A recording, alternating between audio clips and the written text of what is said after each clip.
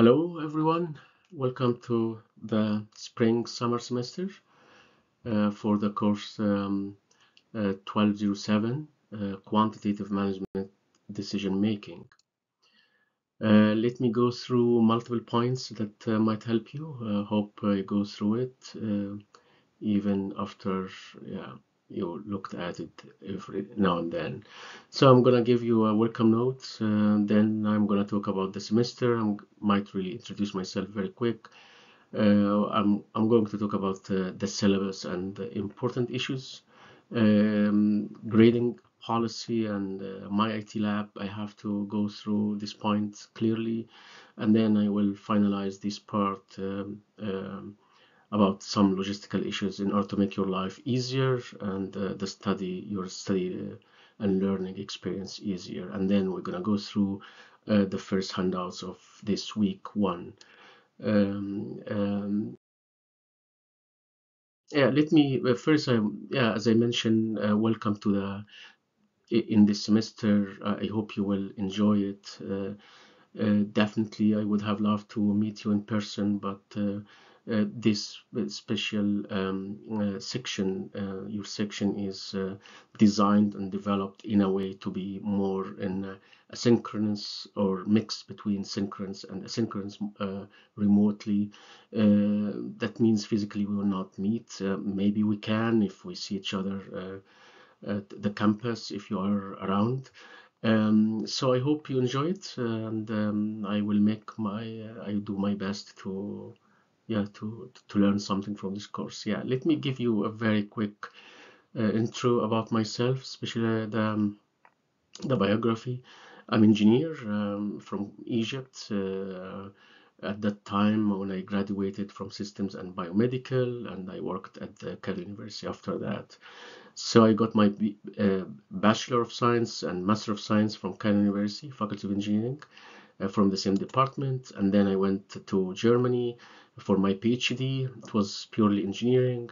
And then I came back to Egypt and worked for some time in different areas, in technology and business intelligence, in artificial intelligence at that time, and more and more. So currently I'm working remotely with the Kuwaiti program and acting as academic dean for Master School of Management, which is MSM, that has the main campus in the Netherlands, and I go back and forth. So I'm adjunct faculty at this University of Maastricht, and currently I'm working as well as part-time faculty here in Algoma, as well as you cannot see it from my picture probably, but I'm also kind of working at the University of Toronto.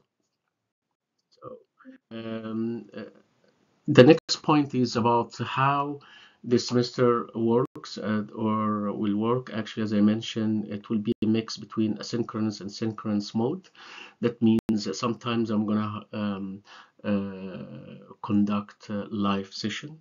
It depends. So it's not really clear now because it was we were all informed that this section will be delivered in a distance education mode rather than physically. So I was not really the whole schedule that I put it was based on physical presence, but I will adjust that so you will know exactly when are we going to meet live. But most of the time you might really follow along on the Moodle and LMS to find all important information.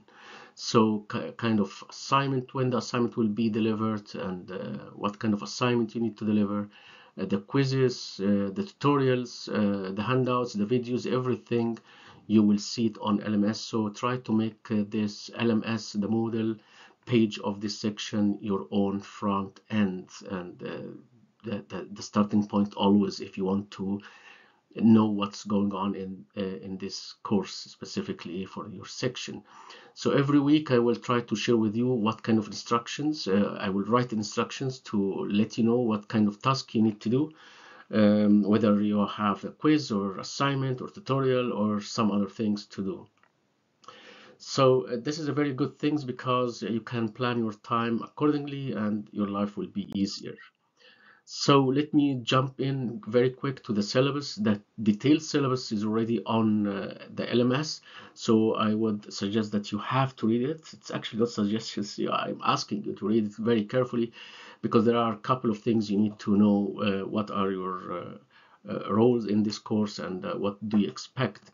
One of the most important points you will find in the syllabus is basically what kind of textbooks that you need. It's only one in this semester, but this book, basically, as you can see in front of you, it's about business statistics, and I'm going to cover the first 7 chapters. Nevertheless, if you buy the whole book, the rest of the book will be kind of covered in another course, 2506, that will be delivered by one of our colleagues.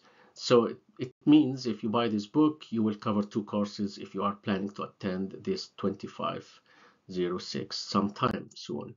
So this is probably another important piece of information that you need to go through it very carefully. Let me go through each point quickly because it will affect the whole expectation when it comes to grading. As you can see here, there are 1, 2, 3, 4, 5, 6 components of assessment that you will be you have to pay attention for each component. The first component, we call it class quizzes, and you will go through 5, or I'm going to offer 5 quizzes. All of them will be online, but in total they count for 10% of the course. And I will be giving, although I'm going to give 5 quizzes, I will take the best 4. So you might really easily get the 10. If you missed one or you did not well in one of them, then still you have chance to get the 10 points.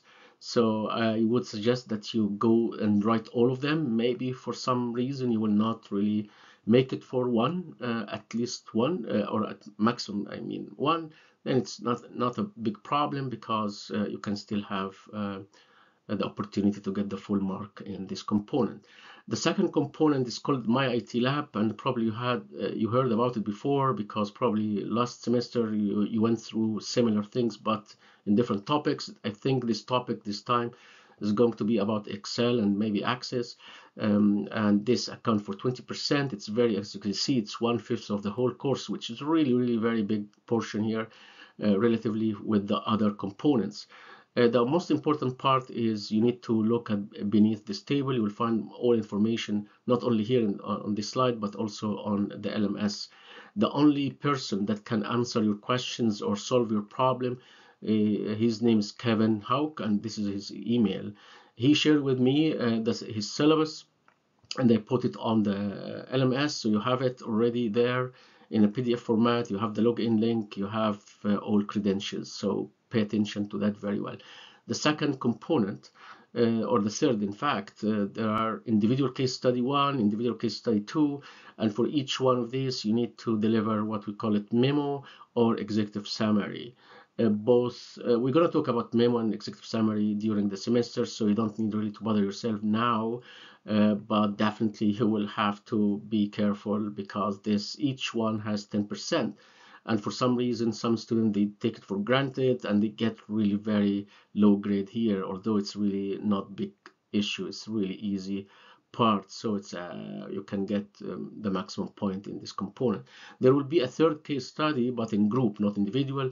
In this case, you will have a presentation, and the presentation will be live. That means you have to basically know when the presentation will be. So to prepare yourself, you will be online. That means we're going to go through Google Meet, and each group is going to present the work. Of course, you can be together in one room or you can be everywhere, but you have, as a team, you have to come together at the same time as a schedule. So the schedule will be shared with you in a later point of time.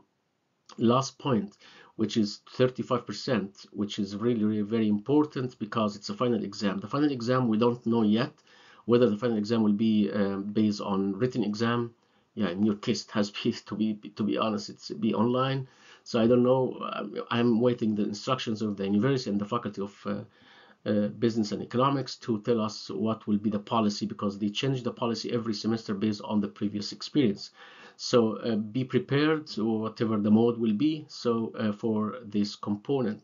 The most important things, irrespective of how this course or this exam will be delivered, the most important point is basically to know that it counts for 35%, which means yeah, it's almost 1/3 of the whole course. It's okay, but this is not the issue. The issue is that in order to pass the whole course, you need to pass the exam. That means you have to get 35, 50% of the 35, which basically is 17.5 out of 35 in order to pass the whole course. So you might really get the best grade ever in this 65 points here, but still, if you fail, unfortunately, you will fail the whole course if you fail the final exam. So pay attention and be careful, because I had cases this semester and previous semester, the student did well in every component, but they didn't do well in the final exam, and they failed the final exam, and they had to fail as well the whole course. So I don't want you to be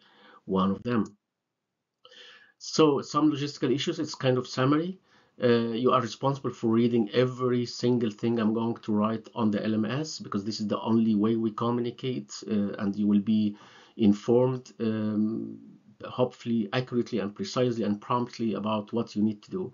All quizzes are online and are fixed in terms of dates. So if you go now to the LMS, you will know when quiz 1, when quiz 3, when quiz 5, and so on.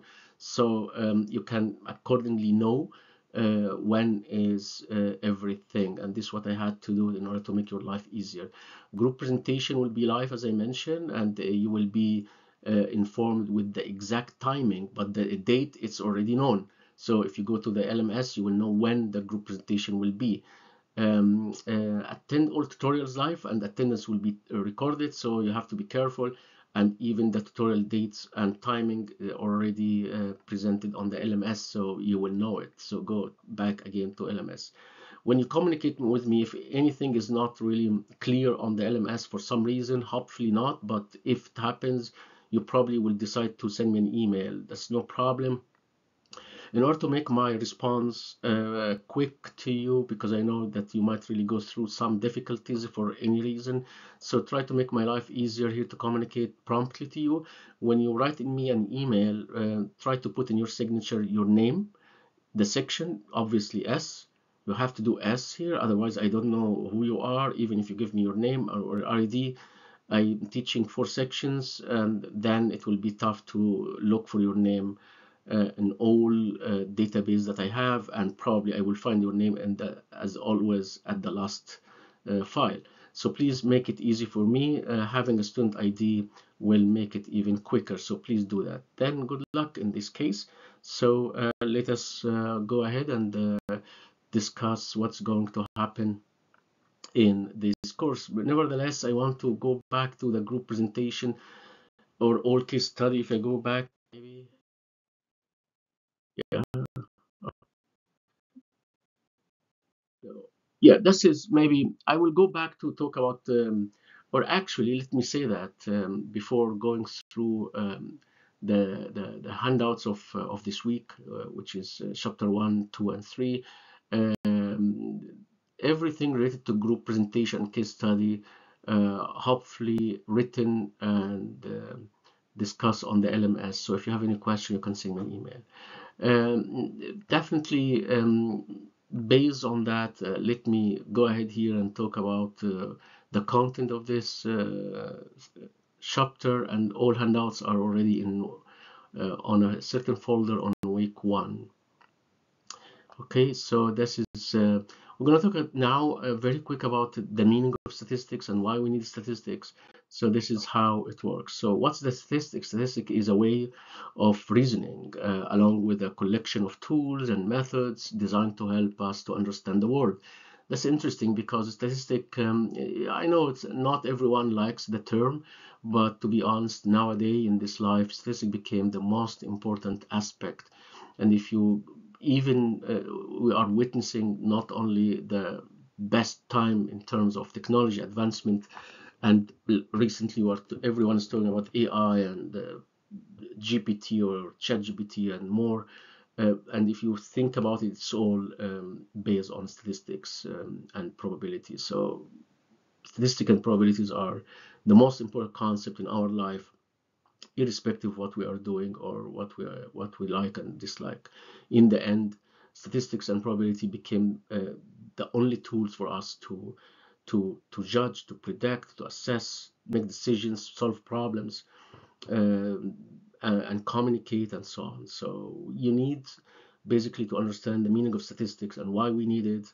Maybe the term looks like very old term, but to be honest, it's really very current and recent.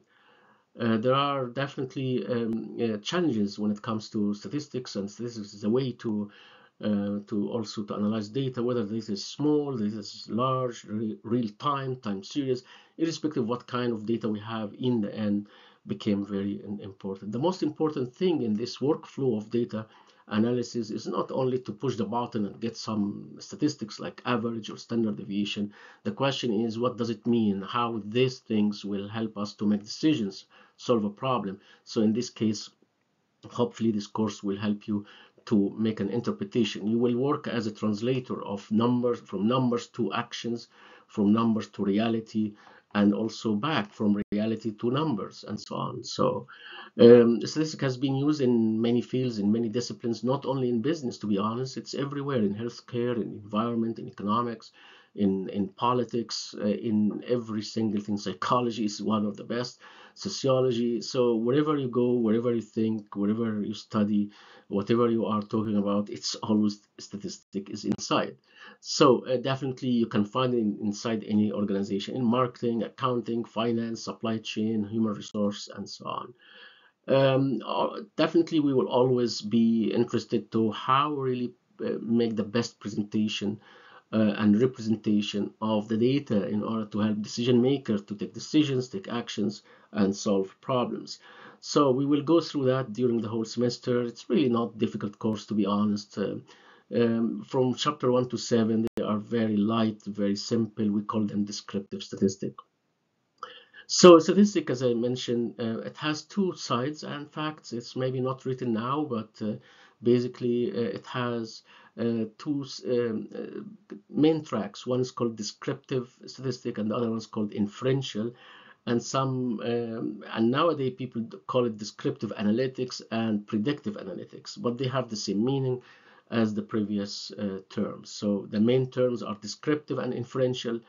And in this course, we're gonna really only focus on the descriptive part, which is basically how to describe what we see in front of us. Inferential or slash predictive is how can we use the description to predict and forecast what's going to happen in future. Unfortunately, I say that our course is not about future, our course is about the history, about the past. So that means descriptive is concerned about what happened in the past. Inferential slash predictive is concerning about what's going to happen in future. Yeah, this is that. But before going through the analysis of data, you always need to know what our data is. What is data, and why we call it data, and what type of data, what scale of data, what kind of data and sort of data. They are very important technical terminologies you need to get acquainted with in order to understand anyone in this field. When they talk about data, they're going to use words like nominal or interval or maybe time series. Then your job is to not to ask a question, what does it mean? You need to get engaged and you know immediately what does it mean. So try to pay attention to the terminologies, because it's like language. I call it the language of data. So data has also language, so you need to learn the language of data. So we're going to go through multiple concept, issues, topics in this chapter number 2, which will help you a lot to understand the next and any other chapters in this book. If you look at this, this is a kind of an example of data with no context at all. If you pay attention to the table in this, I don't know even if we can call it a table. It's really very confusing bunch of, I don't know, how can I call it, items or elements or points that are not even organized or structured in a logical way. But if you pay a little bit of attention, you say, oh, I see here Ontario. Oh, there is a province, or maybe a name, and there is Nova Scotia. Oh, it's then there is something should be bringing them together to call them province. Oh, there are names here of persons, so why not to call it client or customer or maybe employee, and so on and so forth. So it looks like there are really the data. It looks like we have data, but they are not organized in a logical way. It doesn't make any sense. That's purely unstructured. In any system, you cannot work with this. So you need to reorganize these kind of things into different in major groups or sections or segment. One of them is called respondent, subject or participant, experimental unit. Those are the main points. So that means our table that we want to work with should have some, it's like spreadsheet, like any table. It's two-dimensional table, has rows and has columns. So we always call the rows as cases, and columns we call them characteristics, or we call them attributes, and the best term for our course, we call them variables. So these variables could be name of the respondent, name of the subject matter, or the participant of this experiment, or the experimental unit. So you can see respondent could be individual who answer a survey. If we have a survey to collect data, subject or participant is the person whom the experiment is being performed on. And as well as you have experimental unit, which means maybe the website. Maybe you are studying website and we want to see how people perceive the website in terms of looks and look and feel, or some other things. Now, if we want really to organize everything, that the table that you saw before in one of the slides can be organized or reorganized in this logical way. You can see very decent table, very simple spreadsheet format. It's called rectangular format. As you can see, every rows we call them cases. So every case, so you can see here, it's the first row here, which is the purchase order number, the name of the customer, the ship, which province will be shipped to, the price of the product, the area code, whether it will be gift or not, and this is another number. Maybe it has to do with the product itself. So in other ways, every row and every record we call them cases from now on, and this is how we call them. And the columns we call them variables. So we have a variable called name, we have a variable called purchase order number, we have a variable called ship to province, and another variable is called price. So the vertical axis is the variables, but the horizontal are the cases or the rows. Okay. So what are data? So as you can see, we have the slide. You will find out immediately that it's really you will have a table for maybe shipment, but if we look really for how each company is dealing with its own data, so each company will have always what we call it customer table and product table. And this is customer table, which you have unique appearance in this table for each customer. So the customer will appear only once, like your appearance at the registrar office. You appeared once. You have your ID number of student, you have your name, maybe you have some other demographics here, but it's only one single. You have only one single unique record at the University of Algoma. And here for companies, each customer will have, when the customer registered and subscribe to on the company website or anything, or maybe physically, they always fill in an application, whether in a banking sector or even a telecom or even in a hospital. You always have one record, hopefully. So this is the customer table. There is also items or product table. In our case here is a product, but in Algoma will be courses. So each course will have also one single appearance. So like section like ADMN 1207 is a course, so the course will appear only once because it has only one name and so on. Whether this course is being delivered in different sections, that's a different story. But each section is basically as well is unique. So that means section S, I'm the only one who's teaching section S, no one else. But section A, I'm not the one. So it looks like it's even if you link the course code with the section, you have a unique appearance, and this is what you always need to do it when you develop and design a system at the company. The most important thing later on is what we call it the third table, which is the transactional table. And you can see there is a relationship between this number, because this number was related to the customer number. In courses semester, your name will appear here, the date of the semester, your ID number, and here the course code. So you can see that in transactional data or a transaction table at university, your name will appear multiple times because you're attending multiple courses during the same semester. The course section S will be appeared multiple times in this table because it's being attended by number of students, and each student will appear here for the same course. So you can see transactional is going fast, is growing very quick, and every semester will grow more and more. But the number of students will be the same if no enrollment, and if then same courses will not change much because the university will not add every semester new courses. The course catalog is already defined and it doesn't really change much.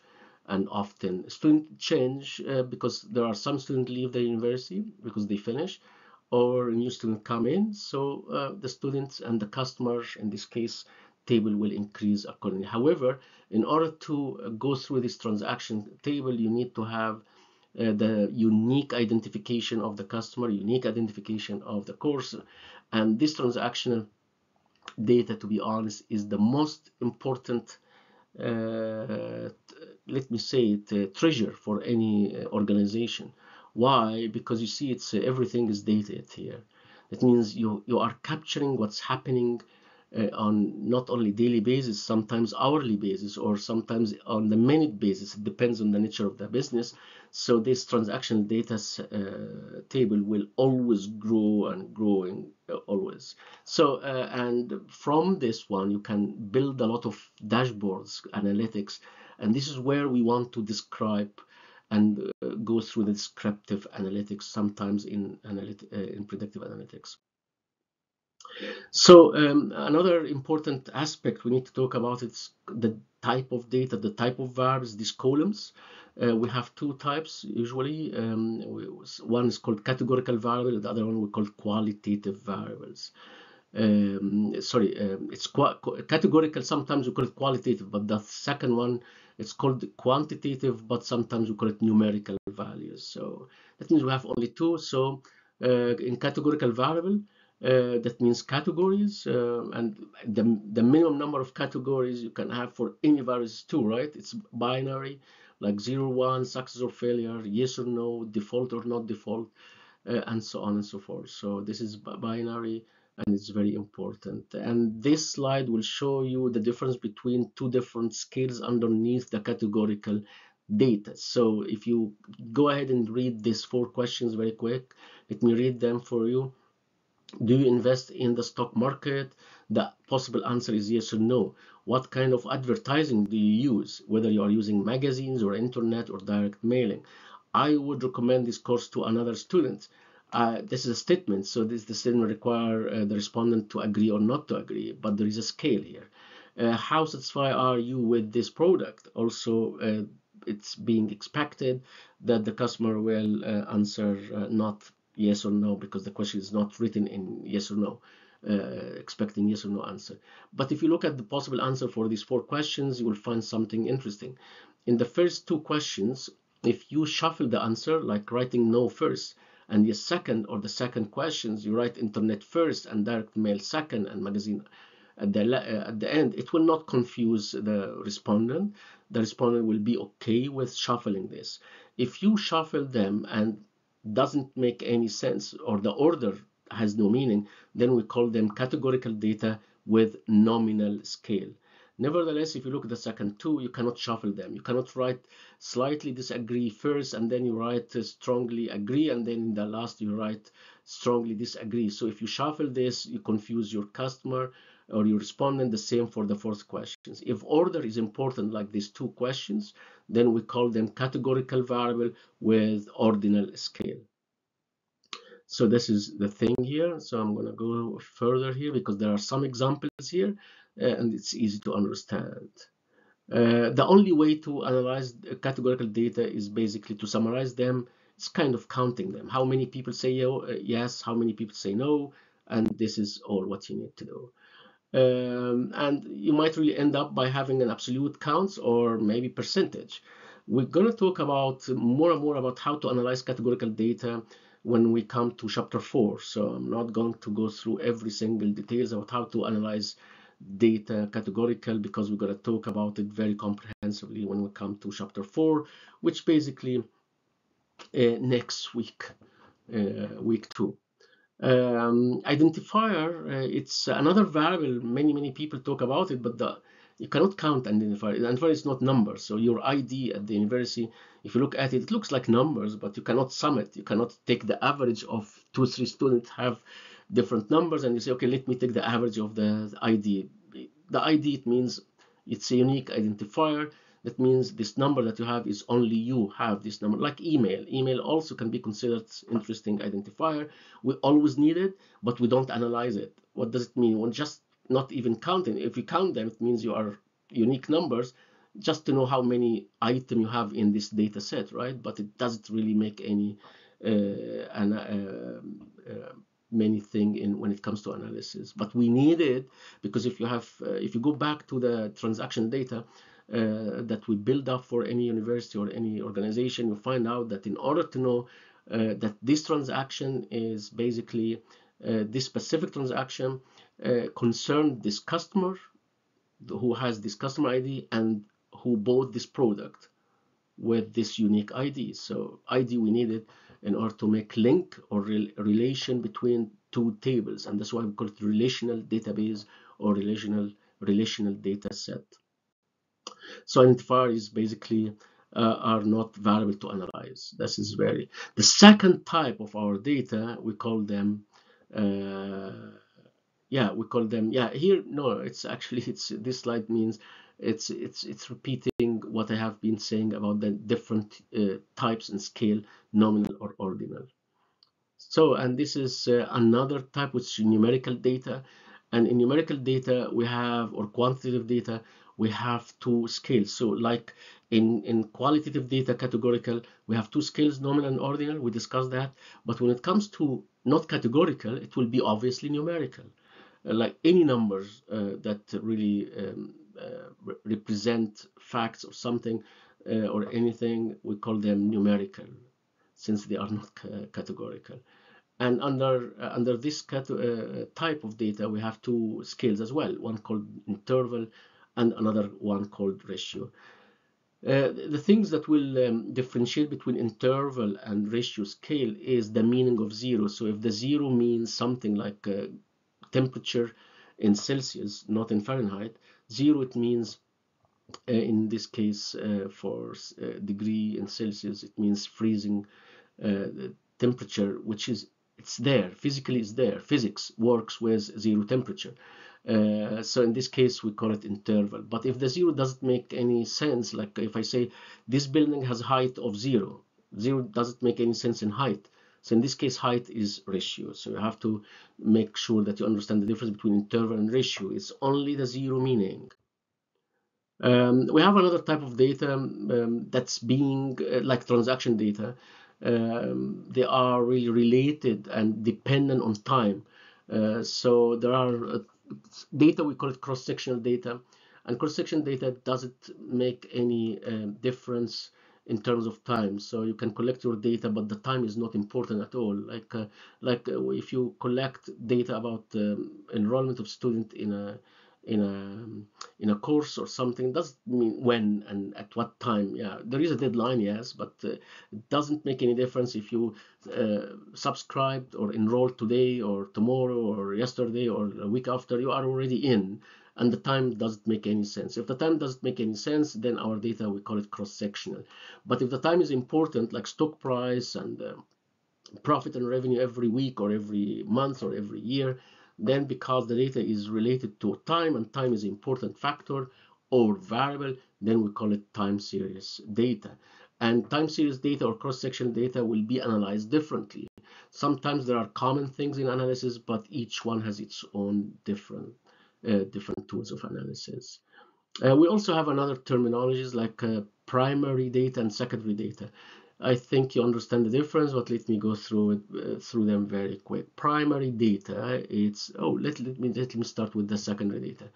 Imagine that you are doing any study and you want some data, and the data you looked up on Statistic Canada, and you want to maybe develop a business plan for an interesting entrepreneurial journey you want to go into it.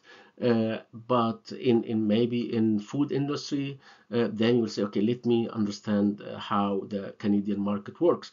So maybe the first thing comes to your mind is to look up on the website of Statistic Canada, and you will find the rich data there.